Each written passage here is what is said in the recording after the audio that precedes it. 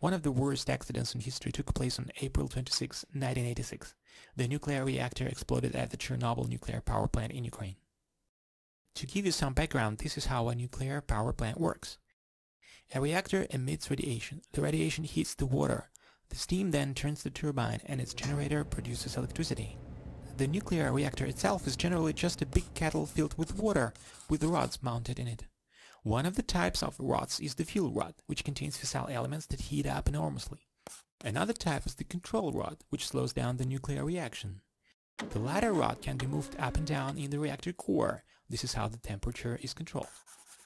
The Chernobyl engineers planned a test. They wanted to figure out what would happen to the turbine if the reactor was shut down very slowly. So on that fateful day, they gradually dropped the temperature of the reactor until it fell to the lowest level, and then the reactor almost came to a halt. To save the day, control rods were moved out of the reactor core. Then the fission mounted and the reactor was operational within a couple of minutes. Then the experiment began. Pumps that were circulating water through the reactor were disconnected from the grid and plugged into the generator of the turbine that was revolving thanks to those very pumps. So, could the generator of the turbine that was being shut down produce enough electricity for the pumps? It turns out the answer was no. The core started to heat up uncontrollably to an unfathomable level. In 34 seconds, the staff had to abort the test by activating the reactor's emergency shutdown system. All the control rods were being injected into the reactor core at once, and the nuclear fission had to stop right there. But the tip of the control rod was made of a material that produced a short burst of radiation before slowing it down. So this is what happened. Control rods started the motion into the reactor core, and in a split second, the temperature of the overheated reactor reached an unimaginable level. This led to the core exploding.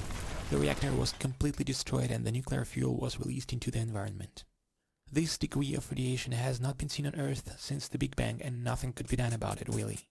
With radiation levels like this, the air itself conducts electricity just like a wire, and any living creature dies before it even falls to the ground. Radioactive fallout drifted all across the globe. Thousands of square kilometers around the Chernobyl nuclear power plant were contaminated to such an extent that they were pretty much forever lost to humanity. It is believed that health issues related to the accident claimed the lives of hundreds of thousands of people. Recovery from the Chernobyl nuclear disaster continues to this day.